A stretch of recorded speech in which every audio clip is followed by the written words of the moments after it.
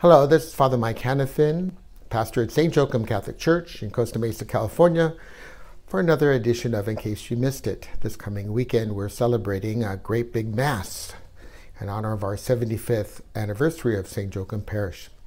In 1947, St. Joachim Parish began. It was founded by Monsignor Thomas Nevin.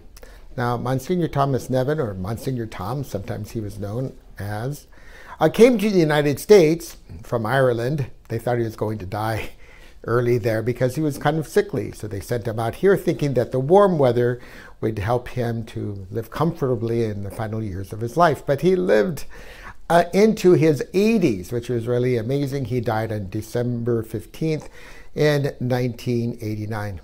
So this week we're celebrating this parish that was formed. First Mass, I think it was like December 16th, 1947, here at St. Joachim's. The many years that we've become as a parish, the many changes that Costa Mesa saw over the years.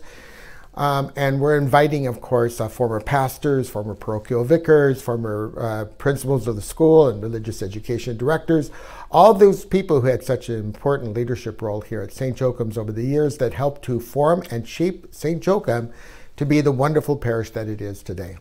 So certainly I'd like to invite all of you to come out to St. Joachim's this coming week for our Mass with Bishop Kevin Van.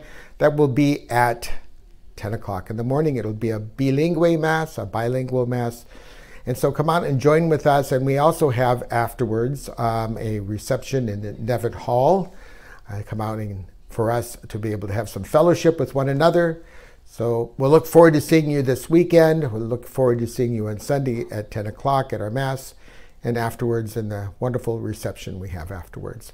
So thank you very much for tuning in, and we'll see you again next week for another edition of In Case You Missed It.